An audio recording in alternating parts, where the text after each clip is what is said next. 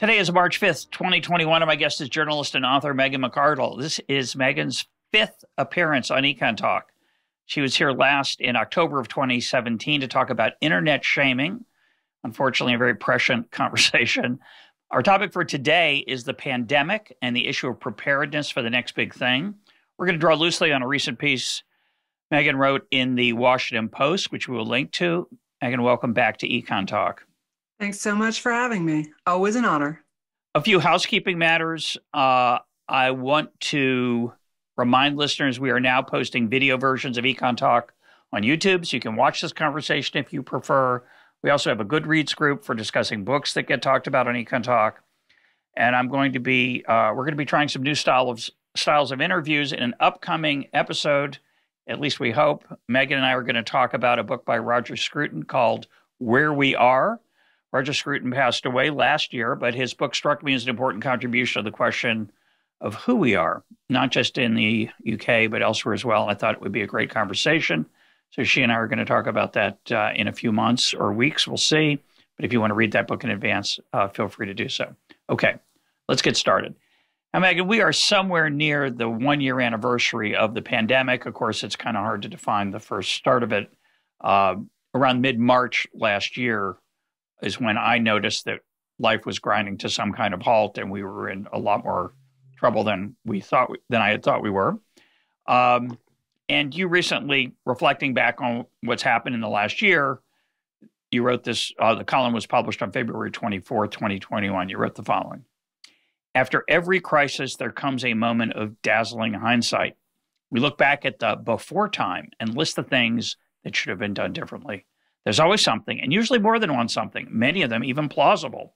One wonders if, say, the worst of the global financial crisis might have been averted if U.S. and European regulators had required financial institutions to hold more assets in reserve, or about all sorts of points where the pandemic might have gone very differently, or how Texas might have fared the past 2 weeks if power companies had invested in the kind of de-icing equipment used in Minnesota, or if the state had just been plugged into an interstate grid. But wondering is easy. So is spinning counterfactuals when you already know which unlikely disaster befell you. And my first question for you is, what's wrong with that? Isn't that how we learn? We look back, we see what mistakes we made, and we intend, at least going forward, not to make those same mistakes in the future. Yes, to a point. Right. And so what was actually top of mind when I wrote that was not even the pandemic. It was the Texas disaster, because, of course, you had it. And all of these power plants had failed. Water had failed. And all of these people were, well, it started with conservatives complaining that it was all about wind turbines. And, the environmentalists got us into this. And in fact, wind turbines were a disproportionate part of the problem. But if you drive through the northern Midwest, there's loads of wind turbines. They have de-icing equipment that keep this from being a problem. So Texas didn't have that equipment. And naturally, of course, the left fired back and said, well, if you didn't have this deregulation and if Texas people had invested rather than just like deregulating and always racing to the bottom with cost provisions, then this wouldn't have happened. And in some sense, that's true. But Texas is going to invest in a lot of de-icing equipment. I mean, this was a freak storm. And, it was a freak long period of low temperatures, right? This was not, maybe this is going to be the new normal. Maybe climate change has brought us to this point, but it hadn't happened before. Even in 2009, when there had been bad storms, it hadn't gotten that cold for that long. And so, Minnesota doesn't design its power plants as Texas does to shed heat, because Minnesota doesn't worry about the 120-degree days that you might get in a very hot and arid place. Places design for the most common problems, and that's actually normally a good thing. We should think most about the things that are most likely to happen to us. I worry more about all sorts of urban hazards like crime or getting run over by a car than I do about polar bears, because it is not impossible that a polar bear could escape from the zoo and come to my house. But it seems like there are a lot of other more likely threats that I would prepare for first. That said, So that runs us into a problem, is that when the freak accident happens, we can look back and say, well, there was this thing we could have done, right? And we think that we would have done it. It's called hindsight bias, right? And so if you ask people, 100 people in a room, about something, about an event, how likely something is, right? And ask them to write down a prediction. And then you let them see how it plays out. And then you go back, more people will remember having correctly predicted that this thing was going to happen than actually is true. And that just tells us, we like to think that we're in control. We like to think that we know what's going to happen, that we can prepare against all of these distant eventualities. And so we kind of fool ourselves into thinking actually our judgment is super good. And I think one of the great things for me about having been a writer for so long, although it's not a comfortable thing for me, is that I have written down my predictions about the world. And so I can go back and say, yeah, I can't smooth away into memory and conveniently misremember how I felt about the Iraq War, how I felt about what we should do about the financial crisis, and on and on and on and on and on. And in fact, I wrote a very embarrassing column about the financial crisis when the Bear Stearns collapse happened, that we just, maybe we'll have a garden variety recession. Don't freak out. This is not that big a deal. We shouldn't bail them out. Well, so, I think that is healthy, but most people obviously don't do that. And so you end up in a place where most people think that they know better than they actually do what's going to happen in the world. But I think the crucial question is that what do we learn from? So there is hindsight bias for sure, but that's not really the focus, I think, of the thrust of your piece. No, that is not. You start off. It's a good thing to observe, but you start off. I'm going to start off with what you said a minute ago. You don't spend a lot of time worrying about polar bears. There is a remote chance that a bear of some kind would wander into your environment, and my understanding is it's good to if you're attacked by a bear to make yourself as large as possible and scream. The alternative is it's clearly not to run. Don't run. They run very fast. They don't look fast. They run very fast. Climbing a tree is not a bad idea, but they're very tall. They can get very far up the tree while you're climbing by stretching. So my understanding is if you see a bear, don't run, don't freeze. If you're attacked, make yourself as large as you can and yell back. I want to tell listeners, do not rely on that advice. I'm just giving you what I got. My understanding is that it actually varies by the kind of bear. I'm sure it does. No doubt. With grizzlies, you just want to actually apparently play dead and hope that they kind of rip an arm off, get bored, and then and with some of them you can punch them in the nose and they don't like it. But I don't remember which bears are which. So, and also this could be wrong. So don't rely on that either. Don't rely on any of this, listeners. But my point is, bringing it up, is not to pass on my deep wisdom about the ursine creatures of our world, but rather to point out that it's probably not a good investment of your time, Megan, or mine, to figure out exactly. We wouldn't want to go to a twice-a-week seminar on bear attacks because it's very remote. And we decided that even though it's remote, even though it would be really bad, the downside's very high, we don't invest in that.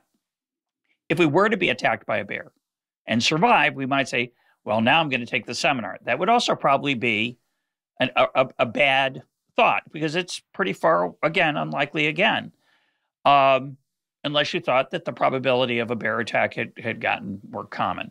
So bringing us back to the Texas grid problem in the pandemic, and I have to mention that I do not like, Megan, I have to give you a little hard time here. I don't like the use of climate change for things that happen I don't like. I understand there's this argument that climate change means more variable climate, and therefore it is responsible for the 8 degrees weather in Texas. But I don't know, that just kind of, I got to get that out there. I would like to leap on that just as an aside, leap on that aside and agree with it, because I think that it's not even that it's necessarily wrong. It's that it creates the impression of an utterly non-falsifiable thesis, exactly. right? Yeah, if the weather gets warmer, it's because of climate change. If it gets colder, it's because of climate change. If it stays the same, it's because of climate change, right? It's like everything that happens is because of climate change. And I think even just as a messaging tactic, it's not good. Yeah, I agree. Fair enough. Good point. So, but let's move to this question of de-icing equipment, say for Texas, which would be, an insurance policy for a rare event. Okay, and I would argue, and we'll get into this as much as we want. I would argue that that is a bit of a fool's game, and I think that was part of your column to some extent.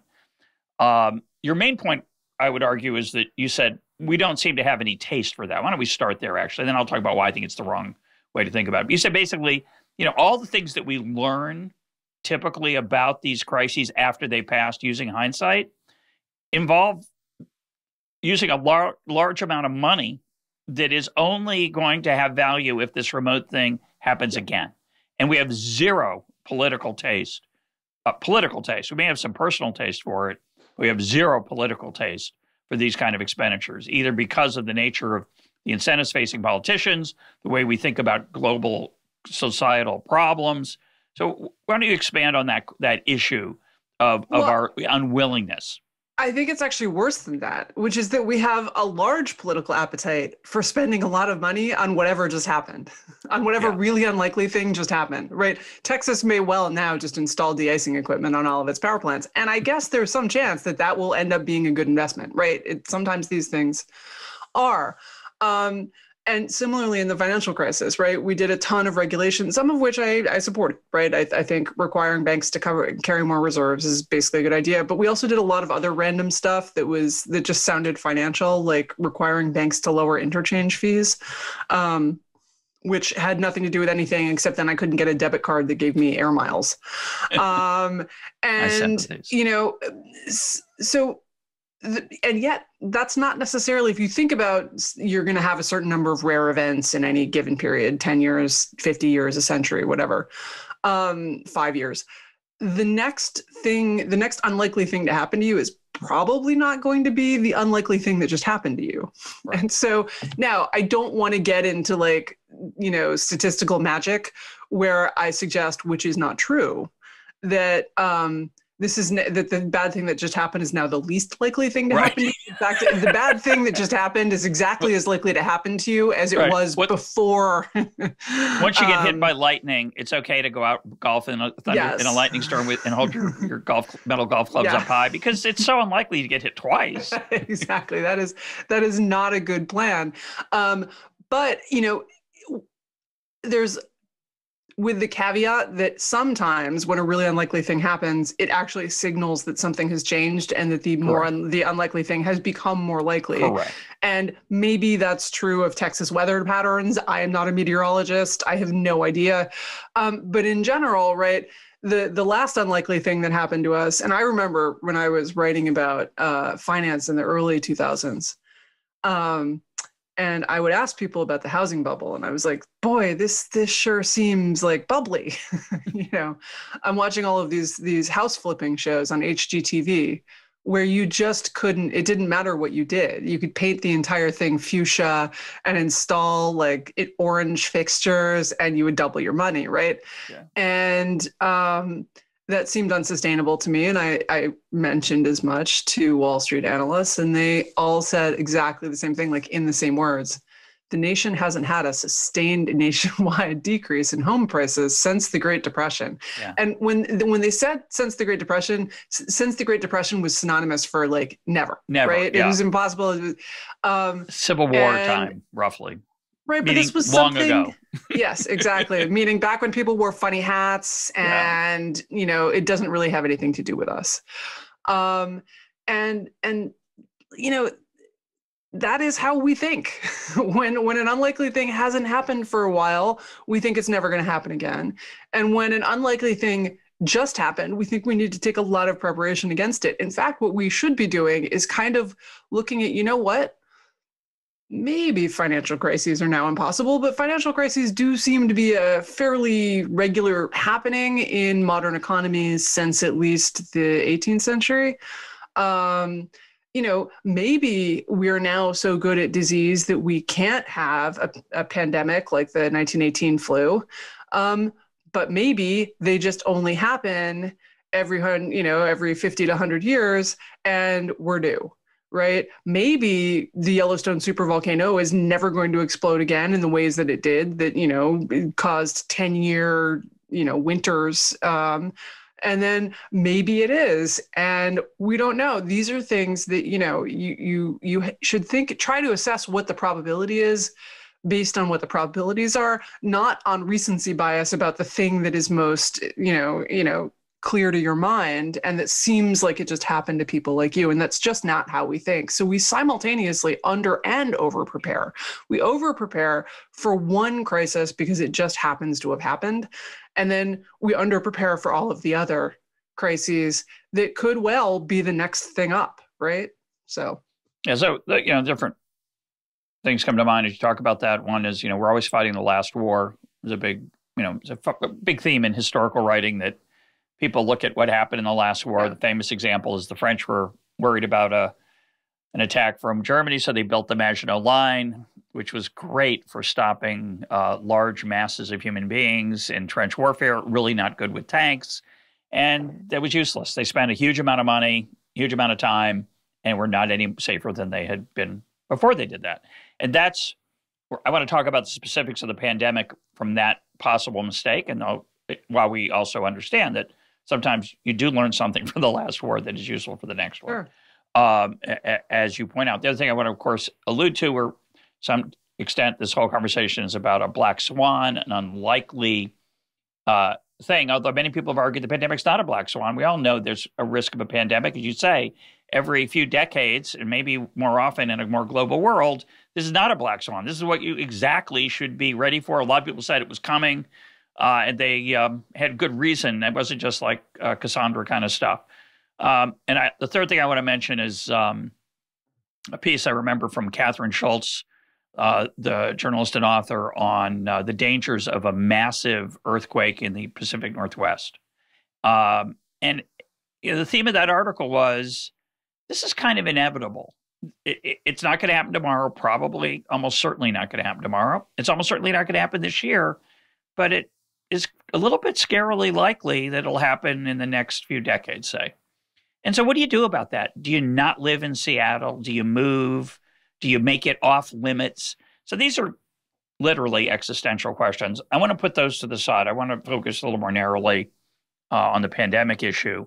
And you mentioned this in your piece. I'm going to expand your observation that, we're going to be ready for the next COVID-like thing. We're going to stockpile a bunch of masks. We had stockpiled them, by the way, a bunch of things. They were neglected because by Republicans and Democrats, they were just kind of left to, it's just unpleasant to spend money on those kind of things when you're a politician or when maybe as a voter, you don't like it. So presumably we're going to get better we're going to stockpile some masks. We have a lot of ventilators now, whether they're useful or not. We got a bunch of those. We solved that problem. At least at the current expected level of a really bad pandemic. The more difficult questions for me are things like supply chain redundancy, things that are massively, stockpiling a billion masks.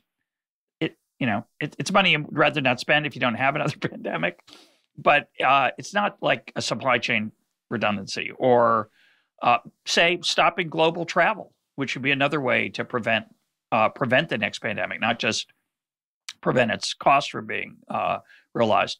We could create a national laboratory that would work on vaccines at a level of effort that is generally not incentivized by the current system. Current system punishes vaccine makers. Part of the challenge we've had with the vaccine and production is that the government took money out of the vaccine business a long time ago. Nobody generally invests in it. Tends to be a low profit experience. So pharmaceutical companies don't do anything in that area much. But Operation Warp Speed, President Trump changed that from top down, which is not bad given that we'd ruined it from the bottom, from before top down. And so you could argue that these are the kinds of things that we need to expand and expand greatly. Obviously, we need a lot more bird feeder production and flower production, all the things in toilet paper, of course. I'm going to talk about toilet paper in a minute. But anyway, so those are the kind of things that, it's one thing to stockpile masks. to create the kind of infrastructure that we might need to reduce the challenges of the next pandemic is incredibly expensive, it seems to me. Yeah. So what's your reaction to that? I think that's absolutely right. And I think that, I would say a few things. Is one thing that I'm not even sure travel bans work, right? They slow it. But I think what you see historically is that the pandemic didn't move that much faster than, say, the 1918 flu, which is interesting. If you think about how much faster air travel is than boat travel. And that's just because, diseases are very good at spreading. If you are on an island and you can shut down real early. Australia. But, and I think that it is possible that travel bans can stop it long enough for the new vaccine technologies to get on the case, which is different from, say, 100 years ago, right? I think our biomedically, we've never done better. And I wake up every morning just astonished that we managed to produce a workable vaccine in well under a year. Not just one, 5, right? Yeah. So I think in that case, preparation is good and cheap. If there is another pandemic that looks like this, we should probably err on the side of temporary travel bans, right? Temporarily, 2 weeks, we're shutting down global travel. Even if this pans out to be nothing, I'm sorry that you missed your vacation, et cetera. But, we're going to be err on the side of caution if we get something that looks like it's a serious outbreak in a country that could be spreading it. And then we're going to assess. And we know how to do things like surveillance and so forth. I hope we're going to fix the CDC lab problems. What do you mean by that? What would you say is the CDC lab problem? So this isn't the first time that the CDC screwed up the test.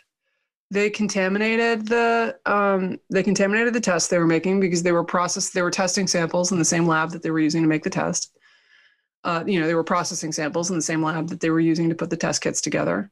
They tried to make it too complicated. The WHO had developed a simple, easy test that a lot of countries, it's not true that they offered us the test and we didn't take it. It wasn't that they were going to send us tests. It was that we could have copied their test pretty easily and we decided to grow our own. And then the CDC lab screwed up. And this isn't the first time that the CDC lab has screwed up making a test like this. They screwed up on Zika too. They screwed up on a bunch of things. And it looks like there's just problems in the CDC that I, like most Americans, had no idea existed. This is the CDC, just as an aside, it's an amazing story, right? This is what they're there for. This was the big game. They're going to the Super Bowl. And it was like they sat down on the sidelines and just decided to not play the first quarter. So on that side, I think we're going to do better next time, right? At least if it happens in the next 20 years. And there's this really interesting research on Wall Street, for example, that suggests that if you've lived through a financial crisis, you don't have another one because the people who lived through it recognize the signs. And it's when the old timers start retiring that you get new bubbles. But on the supply chain redundancies, I'm experiencing some feelings that I, as a libertarian, never had before. Yeah. Because, part of it's redundancy, and this was you, like I'm sure, have spent the last 40 years hearing about, well, not 40, I'm only 48. So at the age of 8, I wasn't spending a lot of time paying attention to supply chain management. However, I spent a lot of time as an economics student and a business journalist listening to the mantra of just in time and how just in time came and reduced as this beautiful fairy tale. There were these huge mountains of inventory that companies were sitting on and they're just doing nothing and they were costly. And then sometimes they would get obsolete before they used all of it, and how our ancestors were really stupid. And then it turns out that in a pandemic, what you would really like is a large supply of inventory that you can then process. Right. And in fact, before travel got so fast, that was what the inventories were for, was that you would have shipping interruptions. If you're getting ore from across the Great Lakes and there's a series of bad storms, you don't get any ore and your coal mine shuts down, your steel mill shuts down. So instead you stockpile, right? And so that I'm a little bit shifting on, and I think companies are shifting on too. By the way, they're thinking about, maybe I want a little more flex in my supply chain than I had. Sure. I don't want to run it as lean as possible. That probably won't last that long, but I think for the next 3 to 5 years, companies at least are going to be thinking that way. But the big issue for me is thinking about stockpiling goods versus kind of stockpiling capacity. And Garrett Jones, the economist, for example, and I have had a back and forth on this privately. I don't think I'm outing him as, but he says, look, we can stockpile masks, we can stockpile all of this stuff. And my thought is like, yeah, we could have maybe for this pandemic, although the number of masks we went through, I think it's implausible that we would have stockpiled that many. But I think about what if this had gone on for 3 years, right? And what if it's all in China, which is a strategic rival to the US, right? And which not like bought up our masks and then wouldn't export any to us, right? And really, I don't blame them. That's probably what we would have done too. But I think about if go back to World War II, think about World War II and think about how fast America ramps up as the arsenal of democracy, right? We're doing it even before we get into World War II. We're Lend-Lease and so forth, right? But we had all of these people who knew how to do that, right? We had not just forget the physical plant. You can build physical plant. What we had was we had a lot of machinists. We had clusters of manufacturing. We had people who knew what they were doing. And then when we mobilized for war, we could bring in a ton of new people, and the old people who knew what they were doing could train them. If you don't have the people who know what they're doing, if you just don't have that capacity at all, you can't, it's really hard to build, right? How do you build an entire manufacturing industry from scratch in 2 years? And you can think of that as a kind of stockpiling. And you can think of it as a kind of making yourself capable of meeting various crises. Now, there are downsides to what we would have to do to maintain those capacities is the problem, right? We might end up with kind of protected industries, which often are very inefficient. They aren't actually good at what they do and so forth. So I don't know necessarily how we should meet this challenge, but I think it is a real challenge that I would definitely not have. I mean, I don't know, like 10 years ago, maybe longer, maybe 15 years ago, I wrote a really mean review in the New York Sun of Barry Lynn, who actually remembered the review, and I felt so bad. I ended up at a think tank with him where we were both fellows for a little while, and he remembered my terrible review, and I felt so awful. I was an obnoxious kid. I thought of him as a big famous person who'd written a book, and I was just some dumb jerk who got to paid $150 to write book reviews for the New York Sun. And I was a little jealous and far meaner than I should have been. And I don't write reviews like that anymore. But I would just like to take this opportunity to say, Mr. Lynn, but when I apologized, I said I wouldn't have written it that way, but I still don't think that your argument about supply chains being vulnerable, and I'm still pretty skeptical. I would just like to take this opportunity to say, like, Mr. Lynn, I think you were onto something, and I was not just inappropriate in tone, but I should have taken you more seriously. So, that I'm really revisiting, and that's really hard for me because what I'm urging goes against everything that I believe as is economically efficient as a matter of political economy. But I think, especially given that the current arsenal of the current manufacturing capital of the world is a strategic rival to the United States, I'm really rethinking, how we might think about bringing some of those capacities back here, because I am worried not so much about, I don't think we need as much capacity as we would have to meet a pandemic in the case of PPE or so forth, or as much defense manufacturing capabilities we would need to meet a war. What I think is that we need a strategic reserve of people who know how to do these things. And so one idea, for example, that I think is interesting is that we should just, there's arguments for doing this in a stick sort of way, is like arguing that we should try to get semiconductor manufacturing back here by saying to the Taiwanese firms that do most of the fabs, if you want to sell us chips, you have to transfer technology. This is what China does, by the way, to American firms that go there. But I prefer to say, like, look, Taiwan, you're in a pretty dangerous area, and it looks to me like China is really, really thinking about invading and taking your islands over. So you know what? Like, visas for everyone. Bring your chip fabs here. Bring all of your skilled workers. We want you. We will subsidize the transfer of those manufacturing. We will give visas to everyone. Pathway to citizenship. It's good for us. It's good for you. Do what Britain did for Hong Kong. I think that would be like a wonderful way to kind of promote some of this coming back. Is instead of doing it on the stick side, say, look, there are strategic things where we are willing to give people tax breaks and visas in order to come here, show us, and build an industry here so that we will have it. We will have the knowledge and the personal capacity when we need it. Well, there's a lot there. I think I need to bring you back into the free market fold a little bit. I'm going to try. Okay. And like you, I've had, and I've talked about this on the program. There are things that happened here in the last year I didn't expect. As a market-oriented economist, I thought things would go more swimmingly.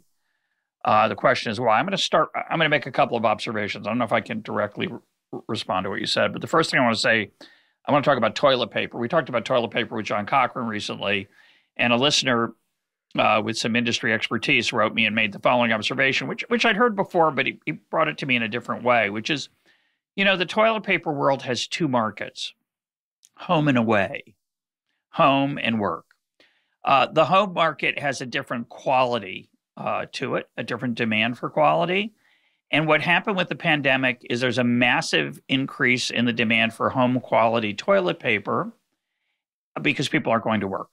So they're using more toilet paper at home because during the times when they would normally be using it at work, they're using it at home.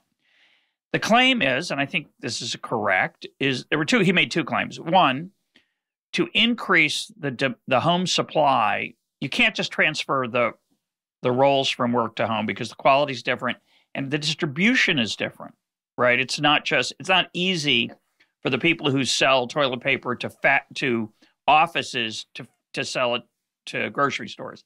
Now, I'm a little bit surprised about that. I wouldn't think that'd be so hard to fix, but let's take that as possibly true. The second problem, of course, is that, well, you want to make more home quality toilet paper, but it's a big investment. And if the pandemic problems last for 3 months or even a year, just not worth it. So, what is I think we've kind of weathered that storm, though. I think we don't need a national toilet paper production process. We don't need to nationalize the toilet paper industry. And I'd like prices to be more flexible. And it could be that there's both legal reasons and maybe cultural and social reasons for why prices didn't respond the way I would have hoped they did during the early days, especially the pandemic. But we kind of did okay, actually. It was unpleasant. There was some anxiety there, but not a big deal. Second thing I want to say is that we did build a massive amount of overcapacity unintentionally through government policy. I've alluded to this. I want to make it clearer and get your reaction to it, which is that because we've subsidized the pharmaceutical industry for the last 25 years, we've created a massive army of chemists, biochemists, and thoughtful and skilled people working in private labs who I thought, we have too many of them. And my apologies to friends and family in that industry. I think we have too many. I think we've made it too profitable. So there's too much innovation of the kind that isn't worth the money that we're spending on it. We have a lot of episodes discussing this for listeners who want to dig deeper. But there was a huge upside to that over expenditure and that what I think is wasted money. There was an enormous army of people, really smart, talented people, to work on a vaccine in 2 days. And you could say, well, they weren't all in the United States. They weren't. But you know what? The reason those pharmaceutical companies overseas have so many employees is because about half of the pharmaceutical market is here in the United States because of the way we've over-subsidized it. Yeah. And as a result, there were people all over the world ready to create a vaccine to sell to the United States. And they did. And it's been, you can argue whether it's fair or who should get it first and whether the United States should have a big supply to start with. But that phenomenon, the fact that we got a vaccine intellectually produced in 2 days and then literally produced in under a year, which everyone said was impossible. It's going to take at least 18 months. That was due to that enormous excess capacity in that industry that was sitting there, and the willingness of the Trump administration to subsidize it out of pocket. And I would argue, and I'd like to get your reactions, I think that is we can argue for a while, and maybe we will, if maybe not in this episode, about the missteps and lost opportunities that the Trump administration had in the pandemic. But this was a good one. This was a really good thing that there was and by the way, it's not just the so-called Operation Warp Speed. There was also, because Pfizer didn't participate. No, they just got a guaranteed X billion-dollar contract of purchases in advance to help them, to incentivize them. That was a really good idea. And I would argue that is the single biggest lesson of the pandemic, that it's not what do we do to prevent the next one. And I think this is true for all of the examples that you give, the power grid, the Yellowstone volcano. It's not what do we do to prevent the next one. It's what do we do to adapt to the next one. And the insurance for adaptability, I would argue, is cheaper than the insurance for prevention. And one of the reasons is that the insurance for prevention is a really bad idea if that thing never comes back again. But the insurance for adaptability has lots of applications. And the vaccine's a perfect example. We're going to get all kinds of pleasant things, I think, out of the science that went into that. There are all kinds of ways of when adaptation is possible for dealing with more than just this crisis. And so what I would argue is the single thing, if I were in charge, unlikely, don't you think? If I were in charge, I would vote for you for World Czar. Ditto, and back to you. But the problem, of course, is that once we were in office, we would act a lot like the other people. But my point is that I think the single most important lesson from this crisis is that in 2 days in January of 2020, more than one, I think, pharmaceutical company figured out how to fix this problem. We should have spent every effort we had to speed that up. And we didn't. The states didn't do a good job, reasonably so. Hard to do, first time. Haven't done a lot of this. That's one of the reasons Israel, I think, did so well. A different kind of health system. Not totally centralized, but not totally decentralized, not state government driven in many ways, even though it's highly subsidized. Also, Israel is just incredibly good at high-speed lifeboat ethics, right? That is their specialty. So. And it's a small place. There's a lot of reasons, but a lot of things going on there. But my point is that I think the only thing the single most important thing we do the next time is speed up two things: testing, which you mentioned, and getting the vaccine out quicker, getting it produced quicker, getting it tested quicker, taking some chances, as John Cochran and others have suggested, keeping the incentives there for them to produce it and make a lot of money, I hope, in doing it. And everything else, I think, is for me, is really uncertain how important it is. I don't know. I think stockpiling masks is a horrible idea. You can make a mask out of a pair of socks. Yes, it's not as good as an N95. Yes, it's good to have N95 capacity in the United States. Yes, it's good to have smart people who are capable of building a factory in case all the N95s are produced by someone you have global conflict with. That's all true. But I think we could do all those things. I think we figure out how to produce N95 masks here in the United States. I don't think we need to stockpile that capacity in our people. I think that's my thought. Anyway, I've said too much. Your turn. In the case of masks, we have a U.S. manufacturer. And here is actually one of the places where the Trump administration fell down. And the reason they fell down was that Donald Trump didn't like masks. He thought they looked unmanly. He wanted everyone to just pretend the pandemic wasn't happening and then it wouldn't be happening. And the economy would go back up and he would get reelected, right? Yep. So it didn't work out. Right. There's a lesson there. He liked vaccines. He didn't like masks. And so they subsidized vaccines. I think we could have done more, honestly. I think we should have built, for example, so cheap. We should have paid taken the top 5 candidates and said, we will buy enough vaccine to vaccinate every single person in the United States. And we're going to give away whatever we don't use. Right. First one, we will use the first good one that we get. And then the rest of it, we just give away. It would have been a huge benefit of soft power. It would have been cheap at 8 times the price that we're paying for these things. It would have been cheap. It's billions of dollars, but it's dwarfed by the dwarfed by the social economic and social costs. Damage to children not going to school. I mean, Right. It's such we should money have very well paid spent. them to build more factories. We should have just spent money like it was going out of style. Yep. But we should have done the same thing with N95 masks, because N95 masks are extremely effective at preventing you from getting it, as well as preventing you from transmitting it. They're just a much more effective technology. We had a domestic manufacturer here, Prestige Americatech, who could have ramped. Yep, in Texas. That company could have ramped up their production more, according to early reports, and they didn't. And the reason they didn't was that you had to buy these very expensive machines, and they didn't want to invest in all that capacity and then get stuck with it and get stuck with the cost of it after the pandemic. And so they produced what they had the machines to make now. Well, we should have just gone in there and said, you know what?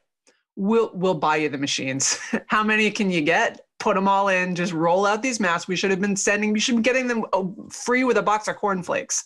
Yeah. We did not do that. And that was a big loss, because it could have gotten us back sooner.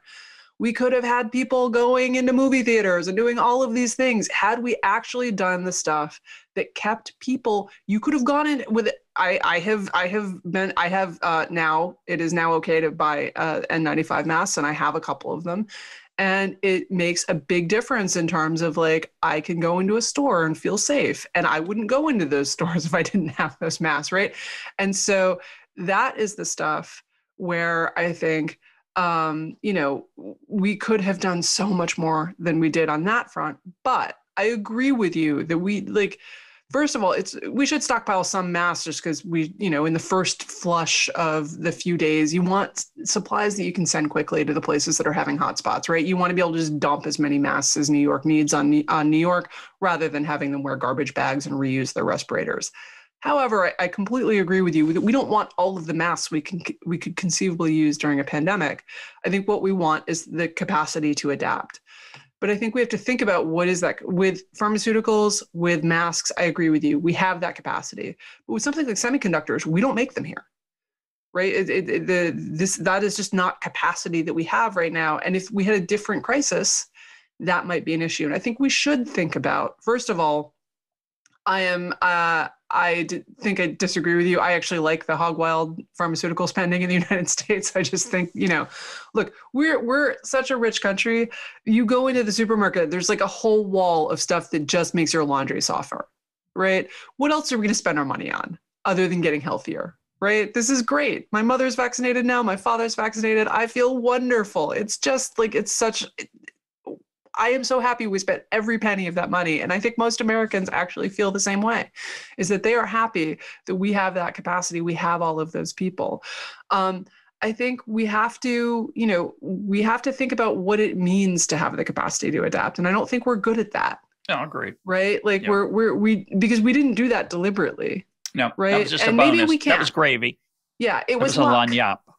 And I love luck. I'm happy we had it. And I think the United States has more luck than most, because we're bigger and richer, and you get a lot of luck when you're big and rich. But we could have more if we were a little more thoughtful about policy in a bunch of directions, right? And to go back to the masks, and to go back to what we didn't do in the pandemic, we just didn't think big enough, right? We should have. Why were we so stingy about it?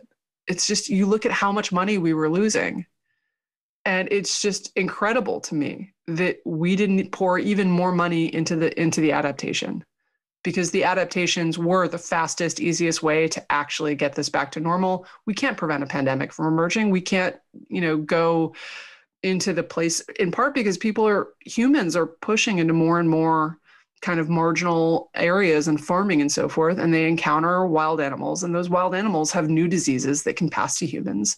There's intensive agriculture. The more people that we have on the planet, the more intensively we're going to be farming, and the richer people get, the more there's going to be animal agriculture, right? There's going to be farming, livestock, and diseases passing back and forth. So I think we're probably more likely to have a pandemic now than we were. So. I don't think so. Well, I think we're moving to a lot more lab-based meat. and lab-based agriculture that I think will reduce that risk. You know what? If in that case, yes, the risk goes down. But the point is, okay, let's if we want to do prevention, let's invest in really good lab-based steak, right? Well, that's the. But think around corners like that, right? Don't think about like, well, I want to make the United States the leading manufacturer of surgical gowns. I agree that is not something that we desperately need to have, but we do need to think about what capacities do we need to have in order to be able to adapt. But I think, what I learned from your piece that I'm not sure is the main theme, and maybe you didn't intend it, is there's too many things to worry about. You can't, it's not a cognitive problem. It's that preparing for the array of existential risks would require a fundamental readjustment of life that most people literally don't want. And they're much happier adapting, doing the best they can. I think the real question, and I'm going to try to bring you back into the market-oriented fold, is who plans, who takes the risk, who builds the insurance, the capacity for adaptation. And I think government is particularly bad at it. There's an argument that government has to do it because there's no incentive for the private sector to do it, because why would they build for the future? Problem is, politicians have the same problem. It's not solved by turning it over to the public sector, and in fact, you're more likely to get cronyism, I worry, that would not spend that money of precaution and prevention wisely. And I think we ought to be looking for ways to give private actors the chance to bear the costs of insurance, which means, just take a trivial example. I bet a lot of people in Texas have changed what they keep in their basements. I don't know if they have many basements in Texas, but, and I'm sure. I don't either. I don't know if they do, but I'm not sure I'm pro or anti-basement. I have a lot of issues with basements, water storage on the plus side, water on the negative side. Anyway, but I'm sure they've changed their stockpiling habits. As you say, that'll probably die out once the people who've lived through this die out, and they'll be vulnerable again. But that's just a trivial way that people worry about an anticipated possible low probability event.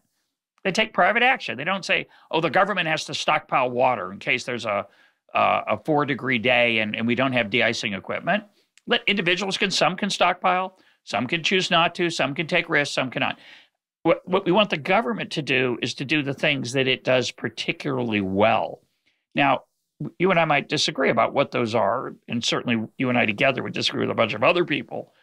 But one of the things it doesn't do well, and no one does well, is to try to figure out where the next thing is coming from. And so what I think we ought to do is to, again, keep the profit, keep the incentives, the carrot, not the stick that you mentioned earlier, keep the carrot available for people who are foresighted and farsighted and take and absorb risk, so that when that thing comes along, let it make a lot of money. So if somebody wants to stockpile N95s and sell them at a big profit, people can do that, should be able to do that now, but now they won't, because they know, and they've learned that if you stockpile N95s to prepare for a pandemic, the government's not going to let you profit from that. They're not going to let you recoup your costs of storage. They're going to call you a price gouge or put you in jail. That's a mistake. Yeah. I understand the political incentives. It's a mistake.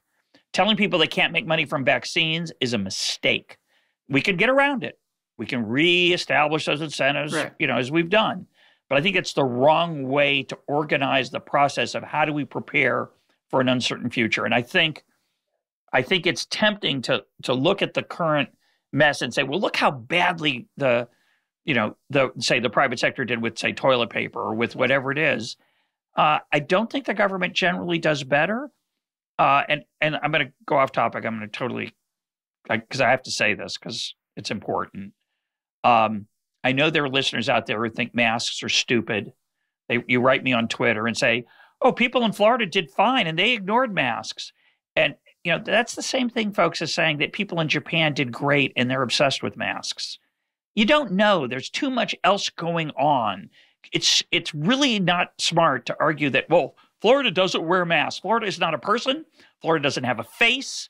There were some people in Florida who wore masks, some people who didn't. Some of them were more vulnerable. It's really complicated. So I am not, I don't have a lot of, there's not a lot of evidence. There's not a lot of evidence about whether masks work or don't work. It just seems kind of smart to me that an airborne thing, you want to keep your respiratory system away from other people's as much as you can. And it's cheap. So for me, it's kind of like a no-brainer that wearing a mask is a good decision for yourself and for others. You could argue, we may find out it actually doesn't work as well as we thought. I got a headline today, a supercomputer has proved that 2 masks don't help. I was like, I don't think so. That's really I think I have these conversations with people about the minimum wage, right? Where the minimum wage doesn't do anything. You can raise it to $15 an hour. The disemployment is, there's we know science has proven, right? And I think that the magnitude of these changes is probably lower, certainly in the cities where it's been tested, in the booming economies where it's been tested, than I would have thought it was 15 years ago. But that said, like at the end of the day, what's the mechanism by which you raise the price of something and nothing happens like over and over and over again, right? And similarly about the mask, if you think this doesn't work, right, like put on a mask and try spitting. Yeah, there you go. Right, like it's actually like no, actually the laws of physics. You're at some level end up arguing with the laws of physics. Yeah, and similarly, when people say like lockdowns don't work, you end up arguing against the germ theory of disease. And unless you have a really good refutation of the germ theory of disease, if people stayed home, has to be at some point mathematically true that they cannot pass a contagious disease onto other people. I think where there is a real argument is that there's a concept in medical research called intention to treat, where you study the effects not of actually treating people, but of offering them the treatment, because that's what real world policies look like, right? Is that you give someone a hypertension diagnosis and you give them blood pressure medication, right? But most people, literally, by 9 months, most people are not taking their hypertension meds as directed. So you have to study what does it look like in the real world, not what would it look like if I could stick this person in a lab and make them do exactly what the design is. And similarly with mask mandates, with lockdowns, they would be really, really extremely effective if everyone used them as directed, if they didn't then say, yes, but of course, when it was my best friend's birthday, I had the girls over and we didn't wear our masks while we were sitting around in the living room gabbing for 10 hours, right? That's, you have to, don't argue that doesn't work. Argue that, the actual legal policies don't do as much as you would expect. And I think that's right. I think these are marginal interventions, but but in the case of masks, it's such a cheap intervention. So I'm going to push back on the lockdown because I think it's way too early to, first of all, I have no idea if they worked. I think, as you say, laws of physics, staying at home more often than not staying at home probably helps. I'm okay with that. But you can't really lock down is the problem. There are always going to be people who are working together. If we're going to feed ourselves, unless we're going to stockpile, a year's worth of food in our house and toilet paper and jigsaw puzzles and flour, all the things that bird feeders are very in short supply, I hear. Because people are staying home and look at the birds. I did not know that. Yeah. I knew about the flower. I actually talked to King Arthur Flower. It's fascinating what they, they saw a 4-fold increase in demand for flour, just like bread flour. It was their bread flour. Everyone's making bread. And then at the same time, of course, they have their assembly lines are working at very low productivity because they have to distance people. And so trying to deal with those two things at once, fascinating, really fascinating. They've responded very aggressively, not as aggressively as if there'd been a national flour commission or czar. But anyway, the lockdown problem, the thing I have a problem with lockdown is that I worry it was relatively ineffective and incredibly expensive. And I think we still have to see what the costs are. And I think Right. I'm not necessarily saying we can argue about whether it was worth the cost, and we can argue about whether it has a big effect compared to what people are doing individually, because there's some evidence that people just kind of, like hold their activity at roughly a level that produces a transmission rate of 1, which is one sick person gets one other person sick, and that the government intervention might not have had that much impact in addition to that. Although I think the experience of, say, the UK indicates that if you really actually get very serious about it and use enforcement, they really just, their numbers plummeted in a way that other countries that are vaccinated have not seen happening, which tends to make me think that at least if you are really hardcore about it, it does have an effect. I'm going to push back on that because my friends in the UK say nobody paid any attention to any of those things. They don't wear masks there. They wander around freely. They have parties. They go to the pubs. They didn't do anything. Is that since the new variant showed up? Because my sense no, this is all the way through. This is all the way through. I mean, that's my impression. Yeah. It's very, very anecdotal. But I would go back to Israel for a minute. A lot of people applauded Israel for Israel had very aggressive lockdown. They follow you on your phone if you leave your apartment. I think in Australia, which is an island, in Australia, if you left your hotel during quarantine when you arrived, I think it's a $20,000 fine, and that deters a lot of people from going out. But Israel had very serious lockdowns. And then they lifted them, and then of course it came back. I had people on Twitter applauding Israel. Go, good job. They know how to respond. Well, but if it comes back, all you did is bear a lot of costs for, to delay it. Well, I think, look, if you think that vaccination is if you've got the last lockdown they were doing knowing that they had enough vaccine to vaccinate the entire population, right? And if all you're doing is delaying it in the context of a vaccine that's going to radically shift your death load, and again, I think there's more argument for short-term lockdowns the way Australia does them, where most of the time everything's open. And then if they get cases in a city, it's just everything gets shut down for a couple of, for 4 weeks days. Or so. No, they do 5 5 days, whatever it is. I haven't been following it that closely, but they shut everything down so that transmission stops, and then they reopen everything as soon as they're clear that the chain is broken. And I think I would have certainly taken that over the year I spent going very few places, just personally, even if it was allowed. But I think that's partly because they're an island. And could control the flow of people in and out in a way that a large country can't. So I don't know. I'm agnostic on quote lockdown. I don't think, and I think lockdowns, as I've suggested before, is sort of a misleading word in the United States because we did not lock down in any way. We forced some things to close. Some of those might have closed anyway because people didn't want to go out. Yeah. I would call it, it's self-quarantining can mimic the effect of a lockdown. But as you point out, many people fail. They claim they're self-quarantining and then they hang out with their family or friends in ways that are probably not always so good. But I think some of the more common sense, obvious things we've learned about staying a little farther apart from people when a pandemic's raging, wearing a mask, these are cheap. These are really inexpensive. Don't shake hands. Don't shake hands. Yeah. Don't hug your friends. It's hard. I don't like it. I really hate it. But not sending your kids to school, I think we will find, was a horrific error. I hope that turns out to be learned. If in fact it is a horrific error, we'll see. And very bad socially, I think, for the fabric of democracy. I think, a lot of wealthy people were able to bear virtually no cost of that. And I think poorer people are going to have a larger cost going forward for a long time. I'm worried. We'll see. But let's close with, with other. It's very hard to calibrate one's, say, free market flavor. If I'm a 8.7 on a scale of 1 to 10, and you're an 8. Let's say you were an 8.4 before, but now you're at 7.6. I mean, so that's silly. It's also, this is really limited. I want to make it clear. I'm not suggesting that we need like strategic toilet paper reserves, nor am I suggesting that we need to massively. I'm just thinking more broadly about how are we maintaining our capacities to adapt more broadly. I think that also has to do with investing in scientific research. And I think it has to do with really in the pharmaceutical industry, in a lot of ways, what we're talking about is not intervening to force prices down. Yeah. Right. And it turned out it was a good idea to not intervene to force prices down, because then we had all of these biochemists who were able to leap into action that we wouldn't have had if we'd had half as much pharmaceutical research going on. Right.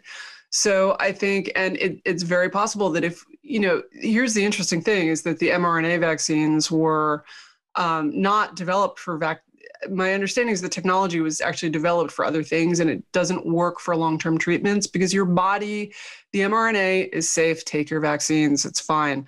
But your body sees it as kind of funky and it doesn't. And so it gives its kind of immune response to it. And that meant that as a treatment, it didn't work.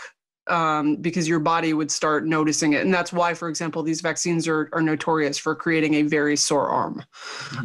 Because your immune system is like, whoa, that mRNA does not look quite right to me. But that said, if we had a European style drug pricing, right, where we had cut a lot of the fat, the speculative stuff. We had reduced the payoff to doing highly speculative pharmaceutical research. Would that technology have been around? Or would that have been one of the things that people looked at that and said, yeah, that's pretty speculative. And I'm just not seeing how there's any chance we're going to get our money back, given what a government's likely to pay for it. Let's focus on, whatever I can get government grants to do research for, whatever is taxpayer favored.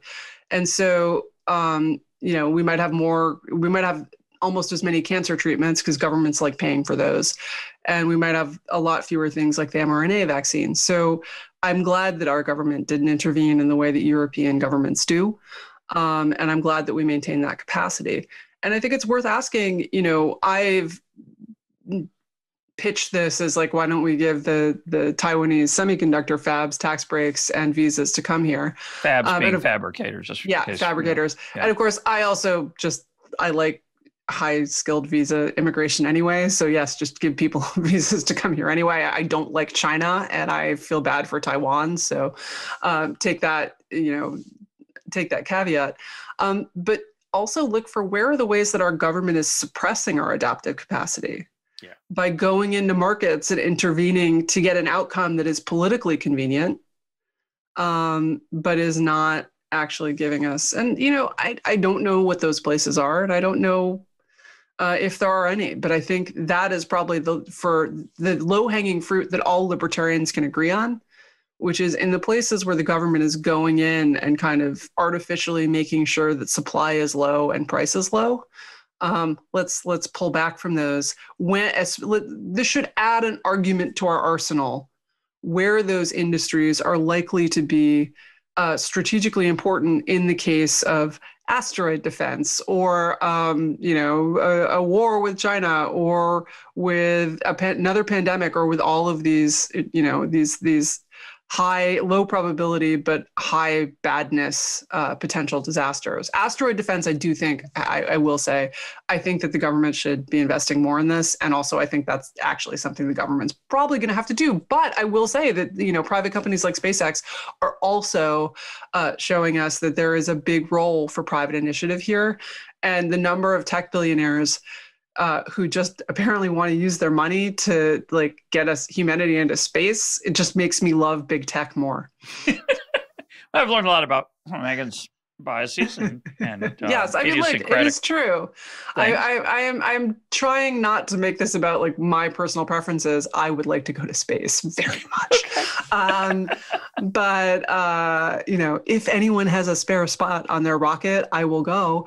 But that said, I think that there really are ways in which we're suppressing our own adaptive capacity right now.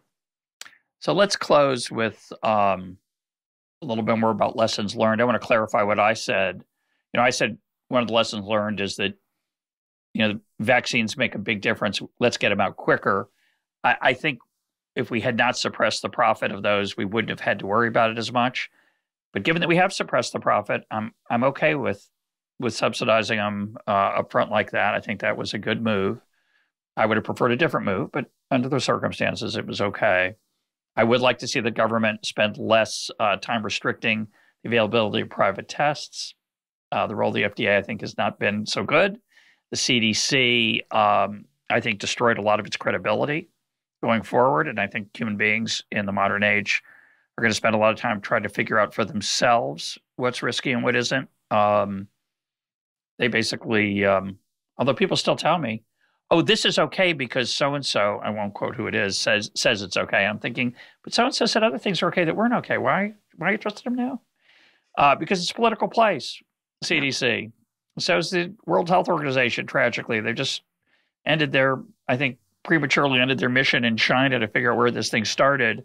It'll take some time. We're going to think about some more. It's like, oh, nice. I think that was probably not a science-driven decision. You don't say, Russ. Yeah, I know.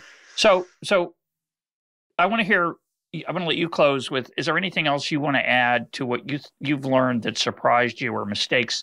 You've confessed to what? Yeah, I mean, you've retracted your bitter review of Barry Lynn's book. Is there anything else you want to, and by the way, I think we should just have an EconTalk where we invite reviewers to come onto the program and apologize for a snarky review that not only was too snarky, but actually was wrong. So I think it's a fantastic potential, could just be a website. Get started. It's been gnawing at me, so I'm glad I got that off my chest. Good. But is anything else you want to say in closing about things that surprised you, that things you wrote early on in this and you realized, oh, you look back on them and say, boy, I think I jumped the gun there, or I really missed an opportunity, and I think now what we need to do is X. Anything else? Yeah, I mean, the things that surprised me, our institutions failed at levels I did not anticipate at every level. It's easy to blame Donald Trump, and oh boy, I do. However, Donald Trump didn't sneak into the CDC offices at night and mess with the reagents in the lab tests. That was on the CDC. Now, maybe a better president would have intervened. And he didn't lie and say, don't buy masks, they don't work today. Yeah. And then later, they're really good. The level, look, I knew that public health had been highly politicized. Public health has this problem, which is that we don't have as much infectious disease as we did. In many ways, not technologically, but institutionally, we would have been way better prepared to deal with this in 1930.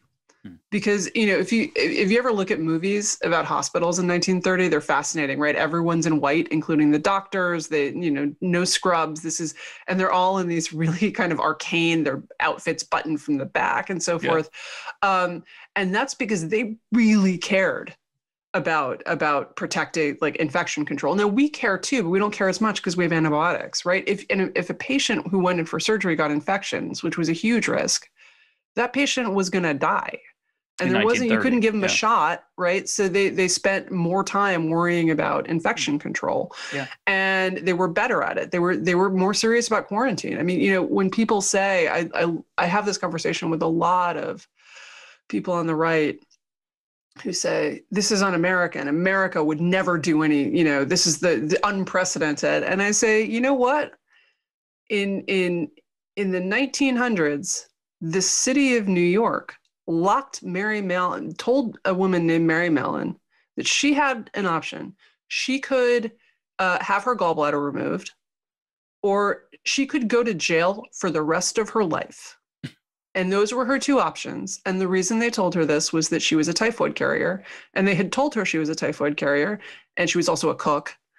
And they told her, but she didn't believe in the germ theory of disease. And she was budding anarchist. And she would say, okay. And then she would go off and get a job as a cook, and a bunch of people would die. Now, it wasn't that our 19th century ancestors loved liberty less than we did. They read the Declaration of Independence at the 4th of July every year. They knew what was in it. They knew what was in it, but also, they had this, they were much more in many ways, right? The many fewer restrictions on daily life in 1900 than there are now, even in red states. And yet the people of the time ultimately thought, well, of course, I don't like randomly jailing people who haven't actually, she hadn't killed anyone. She hadn't done anything that she knew was wrong. She just thought the experts were wrong and stupid, which sounds familiar. But the people of the time were like, well, yeah, but I just don't want to get typhoid. And it turns out that Americans don't love liberty more than they love not getting typhoid. And we were much more serious about quarantine 100 years ago than we are now. And so the idea that this is some novel infringement by overweening blue state Americans is just not true. But we had institutional failures up and down the chain at the state level, at the local level. You know, Andrew Cuomo forcing nursing homes to take COVID positive patients back, all of, you know, to state governors who, you know, flagrantly refuse to do even really basic things like masks. You have this now. I don't understand why red states, why Mississippi and Texas. Look, I think there's a real argument on reopening. I don't agree with, I would be more conservative on this than they are, but I think there's a legitimate argument to be had about how much price we should be willing to pay, especially now that we can vaccinate vulnerable people. But why the masks? It's just this like symbolic politics. Obviously, Donald Trump made all of these, it was fascinating because I watched it. Early on, conservatives loved masks. They were really mad at the CDC for saying masks don't work. They were making fun of it. They were making basically the same arguments I am about the laws of physics. And then Donald Trump wouldn't wear one. And then they felt compelled to defend Donald Trump. And there wasn't really a defense of Donald Trump won't wear one, except masks don't work. So they started arguing that masks don't work. And then they got really invested in it. It became symbolic politics. And I think that tribalism. Yeah, and it's on the other side too. Yeah. Right. I live in Washington, D.C.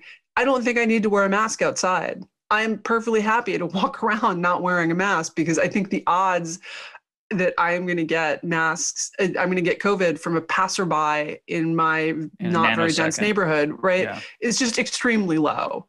And not worth the fact that it's actually very hard to exercise in these things, right? It doesn't matter. I wear a mask because in my neighborhood, you are like a sociopath if you don't wear at least one and preferably two masks when you're out walking around on the street. Yeah. And so, and that is also political. And, you know, and it was really telling because Texas and Mississippi lifted all their restrictions and there was all this news coverage and all this Twitter fulmination about how people, you know, about how they were killing people and so forth. And then Connecticut announced that they were also lifting most of their restrictions. They are leaving the mask mandate. And this goes back to what I said about symbolic politics. And no one was like, why is the governor of Connecticut just determined to kill his citizens, right? This is very political. And I didn't predict that. I would have predicted that we would pull together more like World War II. Yeah. And less that it would have driven us even farther apart. And I also think that in the early days, the biggest mistake I made was in the early days, I envisioned a kind of Australia style lockdown, right? Where like we all really do this, but we do it for a short period of time and we crack it. We get this thing totally suppressed to the point where we stand up massive contact tracing and testing capability, and then we just go about our lives, right? So I was predicting a much more severe lockdown, but I was pitching it for, you know, like maybe 3 months, right? It's like everyone really get into their house, everyone really pull together and act like this matters. And for 3 months, we're going to just knock this thing in the head. And then we're going to stand up contact tracing. We're going to get an aggressive testing regime, and then we can go back to basically normal. And that I would have thought that would have been feasible. And I now think in retrospect, that was obviously just never on the table for a bunch of political and institutional reasons. And given that, I probably would not advocate for nearly as much closure as I did. Well, I'm not an anarchist. A lot of people assume that if I don't like, say, price controls, I must want no government. I never understood that leap that people make about me. I think there is a role for government. But what's fascinating about that comment you made, and then I'll let you have the last word, is that institutions struggle to work well when tribalism and partisanship run amok as they have. And, you know, leadership was missing there to try to pull people together. It's not Donald Trump's skill set, just the way it turned out to be. I agree with you. I thought there'd be a little more unity. It wasn't in the cards, and I think we paid a terrible price. That certain things that should have been open and shut became virtue signaling, or vice versa. Not doing them became virtue signaling. It's bizarre. Such a strange time. Such a strange time. I think I would close by by saying something that, look, I've thought during this pandemic a lot about a quote from James Herriot, who people of my age and older will remember wrote these wonderful books about being a vet in the Yorkshire Dales. They're sort of lightly fictionalized accounts of his life as an actual vet in the Yorkshire Dales. And, some of the stories are made up, but a lot of them are true. And, he tells a great story once about very early on in his career. He goes to watch this eminent horse specialist doing an operation, and then the horse just randomly dies in the middle of the operation. Horses are quite, my understanding is they don't take anesthesia particularly well. And so the horse dies. And the I guess the way at the time that you would try to perform CPR on a horse was that you would jump on its ribs. And so he said, as he watched this eminent specialist of whom he had been in awe dancing around on the horse's ribs, dead horse, yeah, he suddenly realized that his profession was going to afford many opportunities to look like an idiot. And indeed it did. And I think that has been true of my own profession as well, and more broadly, the kind of commentator, pundit, wonk profession, which is that at any given time in the pandemic, it's looked like you understood what the result was, right? So early on, blue staters are looking enviously at Europe where everything's open and we're still basically closed because we never got the pandemic under control the way they did. I mean, they dropped their cases very close to zero during the summer, and we had not because red states just refused. And possibly for other reasons, maybe the lockdowns in blue states even weren't as complete as they were in Europe. But on the other hand, and so there was a lot of triumphant commentary, and then came fall, and Europe just zooms up, and suddenly their caseloads are worse than ours. And all of a sudden, red staters are turning around and going, ha, ha, ha, what do you think now, right? And this has gone back and forth several times because then Europe got it back under control and we still haven't. But I would say this is that I think now that we're coming to the end of it, right? We're going to have a lot of our population vaccinated. We hope. Maybe. It looks like we're now at this moment, again, I'm taking one of these opportunities to look like an idiot, but no, but that I think that one thing we can say is that Europe did better on the kind of control side, the controlling people side, right? They really did manage to get their caseloads much lower than the United States did. And I think that was policy. I don't think it was, right? I mean, or policy or culture, whichever, right? It was something about us. It wasn't just random luck of the virus. There was something that we were doing either as governments or as individuals that was keeping transmission going at a pretty brisk clip during the summer. I think part of that honestly does have to do with it was spreading in a lot of states where there's a lot of air conditioning and where it's really hot. And so people were inside. Yeah. But the flip side of that is that we did better on vaccines than Europe, and that Brexit's looking like genius at the moment, right? And so what does that tell you about these two cultures? I think it does tell you something. And I think it is that America is actually better at the adaptation. We still are. We got a lot of problems. We have so many problems. We are so divided. But we still have this capacity that made us one of the leading forces in World War II, that has made us, a often indispensable nation economically to the world. We still have it, guys. We could do more of it. We could get it back. We just have to stop screaming at each other.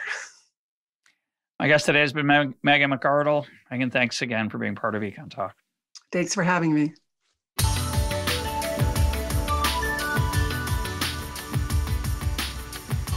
This is EconTalk, part of the Library of Economics and Liberty. For more EconTalk, go to econtalk.org, where you can also comment on today's podcast and find links and readings related to today's conversation.